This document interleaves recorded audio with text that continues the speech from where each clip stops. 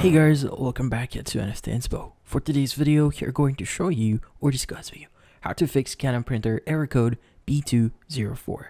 So if you're interested, let's start the tutorial. Now, if you're having issues with your Canon printer here, there are a few things that you could do here. So first things first, you need to do a soft restart. In this case, you want to go ahead and go to your printer and just give an idea here. This is an illustration or a picture of a Canon printer. I want to click on the power button here and you want to basically power it off. Now, once you've powered it down, what you need to do next is you need to unplug this from the outlet. In this case, what you need to do is you need to wait for a few hours or a few minutes and basically drain the whole power from the printer itself. Now, this will do a soft reset, which in this case can sometimes solve the issue itself. Now, if that doesn't work, there are a few things that you could do here.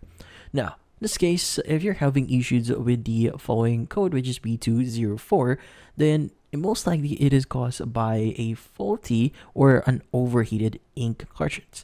Now, this is from or directly from Canon themselves. Now, it is actually recommended to replace the actual ink cartridge.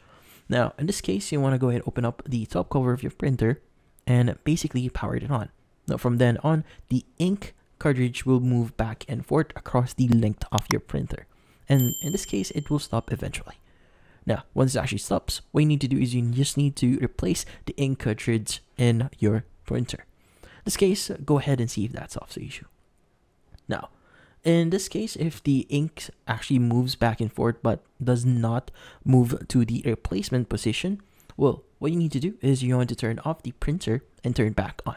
Now, in this case, when the ink is moving, unplug the power cord of the printer to move the ink or the inks to the replacement position. Then from then on, proceed on replacing it. Now, in this case, go ahead and try this one and see if that solves the issue. But in some cases, if that doesn't solve the issue itself, it may be because of a more heavier reason. So meaning the printer might have some faulty wires in it or something broke within the printer itself. So it is actually suggested that you visit or in this case, contact Canon for this one and basically do a servicing. Which in this case, you could set one, or in this case, have it or receive support via your Canon account if you have one. But in this case, that's about it. So hopefully this video was able to help you. Like and subscribe to NFT Inspo.